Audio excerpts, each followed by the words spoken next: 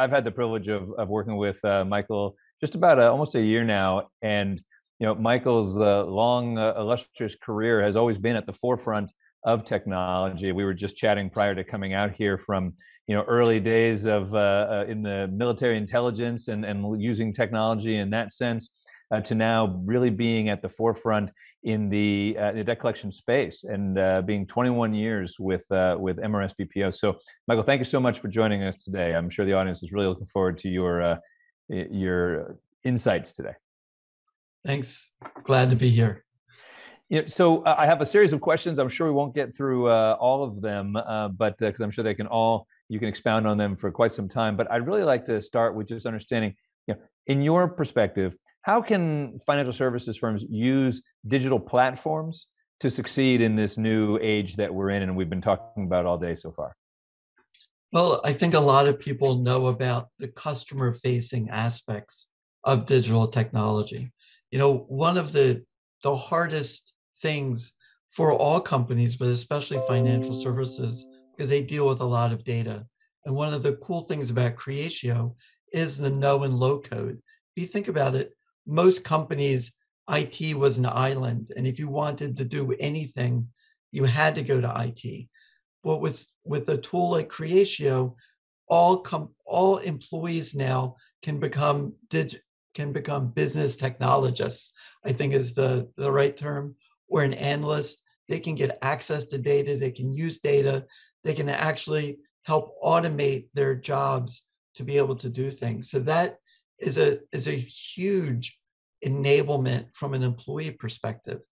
And on the back end, a lot of financial services companies are connected to a bunch of vendors, but often they're connected to a huge back end, kind of like monolithic vendor that's handling all of their processing.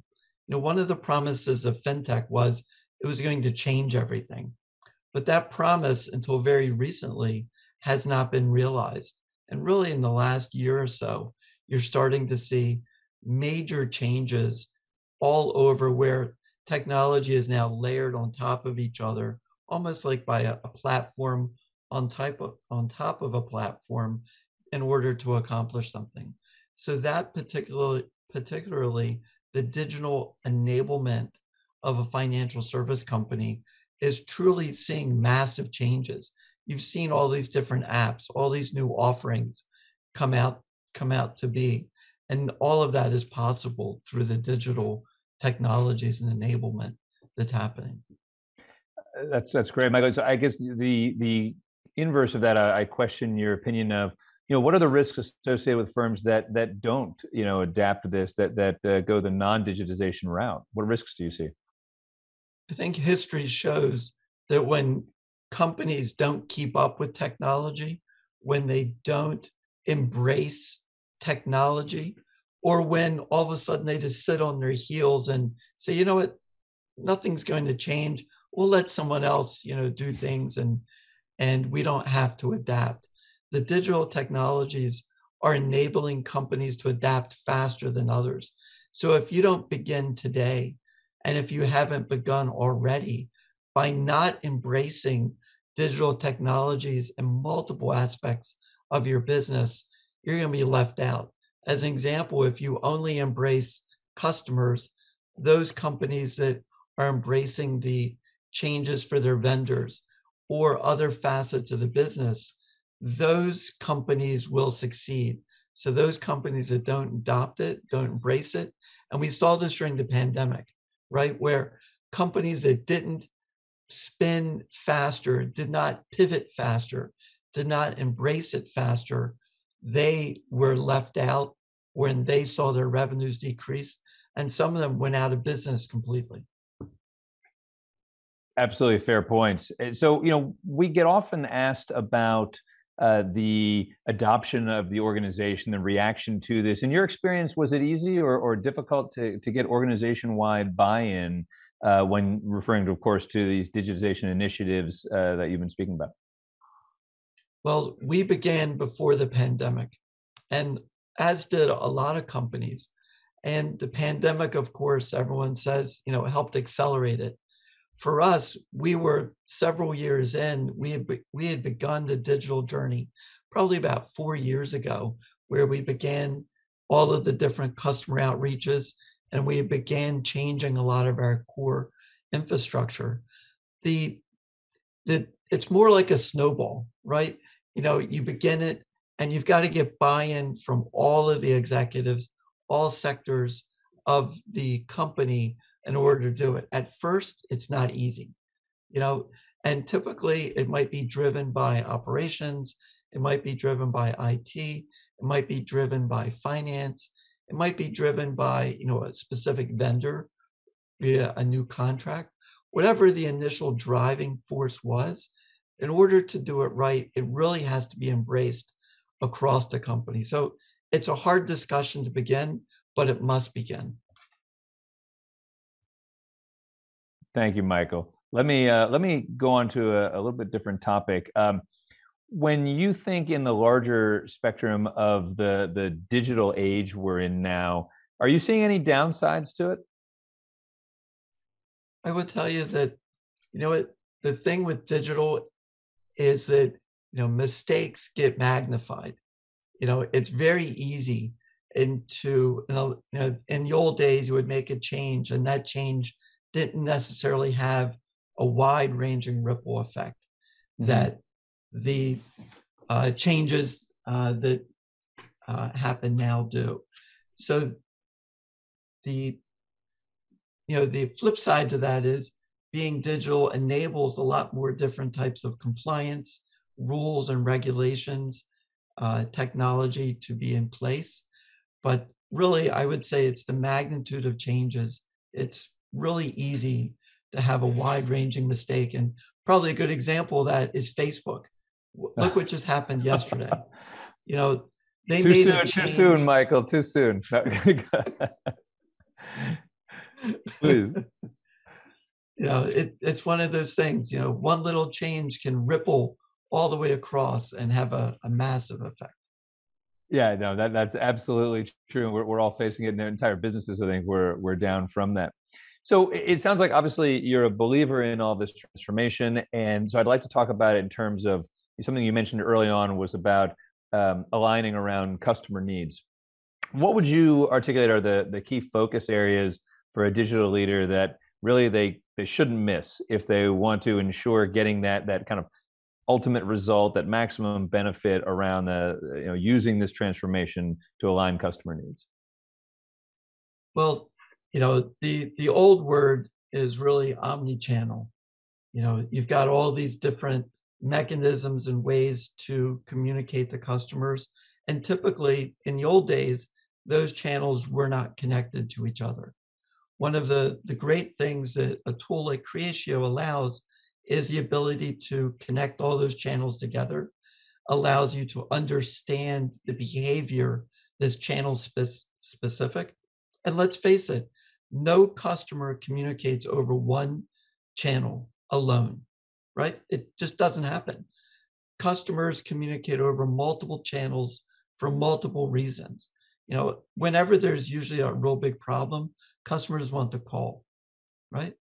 Right. And for transactional things, email might work, or a text might work for notification or a quick transaction.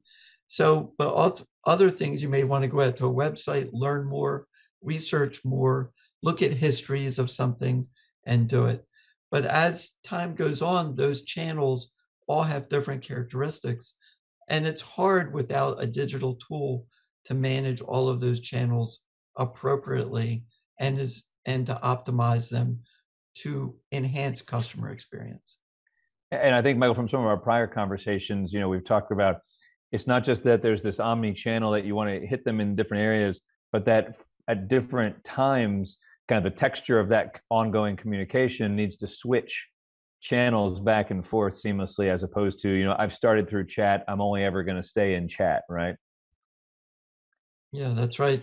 And really, I would use the word, it has to be choreographed. Okay. And that's where something like machine learning and AI helps you understand what is the best way to paint that canvas of customer experience so that the customer feels unique and they feel fulfilled. And most of all, that you care, right? Because that's what Yeah. people want to feel it inside, that the company cares about them. I'll agree with that. And you're bringing me to my next question because you touched on some obvious, other technology buzzwords, AI, machine learning, and in your role, obviously, you're a technology evangelist. So what are some of those technologies that you believe will kind of be dominating the enterprise landscape here in the near future? Do we have all day to talk about this? Unfortunately, no, but we I can could talk a go on little. forever. Give us just But a couple insights into where your head is thinking and some meaningful nuggets. well, I touched on it before, but platforms of platforms, that's where things are built upon other technologies. And today, that's becoming one of the most important facets of this digitization and ability to use digital tools like building blocks to accomplish something. That I think is critical. Businesses before were monolithic and they weren't really able to extend and flex and change and do it. So really businesses that adapt or become like Legos. You can change and rearrange and help it. That's something that's major. The other cool technology is called digital twins. This may not be something you hear a lot, but it's where you can, in essence, build a digital model of something. So if you wanted to figure out what that customer communication would look like, you would build a digital model of your customers and maybe even all the different demographics or whatever it may be and kind of model it and play with it and see like what happens, what if. Or you could even build an entire digital capability of your business and then play with it and model it. I'll give you a real good example in banks. Yeah. We've all talked about fintech, and fintech kind of took one little piece, at a time, similar to a Lego block, and tried to do it. DeFi, or decentralized technology, said, you know what? Let's take that bank and let's digitize every single thing and get rid of the people and make it a complete intertwined capability. That is just an amazing technology that is incredible. So platforms of platforms, digital twins, DeFi, all of these are future technologies that are really incredible. That actually sounds amazing. You're right. This could be a whole topic unto itself. So let's give, for those who aren't as far thinking and maybe are doing a little more catch up, what would be some thoughts or guidance you have about earlier stage machine learning or AI that you kind of mentioned before? If somebody is not as far in the journey to tackle those yet, are there some areas that you think would be some low hanging fruit or quick wins to get an organization on that path? Yeah, and I'll tell you, and I'll call it, the old days, you had analytics, and you had all of these different people that were necessary to kind of get a result. Nowadays, with the low code and no code, and like Creatio has the AI integrated with it, you're able to get data and to be able to play with it sooner. And because you can go out and grab data yourself and see it, you can take a look and look at it. So I would say start with the low code and play with it, grab data, see what happens. And a lot of the technologies are enabled directly within Creatio. And I think it was demonstrated earlier where you can always do like a Visio like sort of thing and just draw it out there and do it. So that to me would be the way to do it, is to play with it and don't be afraid to fail. That's got to be the overriding most important technology thing with all of this data is, tools like Creatio allow you to democratize the data. And that means you get it in the hands of everybody. Everybody has access to it. And that's really the greatest thing, is to put that tool in people's hands so they can play with it. So the best place to start with it is get a tool like Creatio with the low code, no code. Let people play. Let them experiment. That's where the greatest benefit and value will be from this type of tool and technology. I really love that advice. So let's stick on, I know we're running shorter on time now, so let's stick on that theme of advice. Earlier in the keynote, when we did a poll about asking people where they were in their journey, I think greater than 50% were kind of in that earliest phase. So you've just given some advice about kind of in the early days when they have a low code technology. Maybe you can give some guidance around how they can manage some of the internal kind of selling and consensus building around the leadership and getting over that initial hump to where this is just part of their business and the way they think, since you're further into the journey than many. So there's probably a lot of different ways to do it, but one of the easiest, depending upon what level you are in the company, and I think that to some degree, all companies now are becoming technology companies. And that's a realization that is beginning to permeate to all different types of industries. There's an old saying, software eats everything. And I think today that that's very true. So probably what I would do is I would find articles that illustrate the person's point and the need to change in their specific industry and forward it and say, hey, this company is doing this competitor is doing this competitor is doing that, and begin to increase that awareness that change needs to happen for survival, because companies that don't change won't survive. So knowledge is power. I would use other people's knowledge because more than likely this individual or individuals or their team, they've tried to get the message out and they haven't been successful. Leverage other people, leverage other sources, get it out and show those articles to make a point to help them show the technology out there. And a lot of the technology to begin with is at no charge or free to try. Use it and make available demos and try it to prove your point. So I do have, with the remaining time, I do have one question. I don't know to the degree that you're willing to share any of the secret sauce or anything that you're looking at for yourselves. But when I think of, you've been at this firm. MRS is not a new firm in the space, and you're doing evangelical things yourselves to compete. And instead of having fintech invade your space, you're innovating at a faster pace to kind of put barriers up to others. Maybe you can just share a little bit about how is MRS approaching this technology and some of the exciting things in your future that you see for a space that many people might not be thinking about as the innovator. So I'll tell you, Andy, it's a great question. And one of the things I think we do differently is we're not afraid. Most companies are afraid to fail. Most companies are afraid to try. One of our greatest hallmarks is we're not afraid to fail and to fail again and to fail again and to fail again until you achieve something. So I would encourage everybody to try something, do something, try the technology, play with it. I love that word because as kids, we try things, we do things, we're not afraid. Use the technology, try it, test it, and don't be afraid to fail. Do something.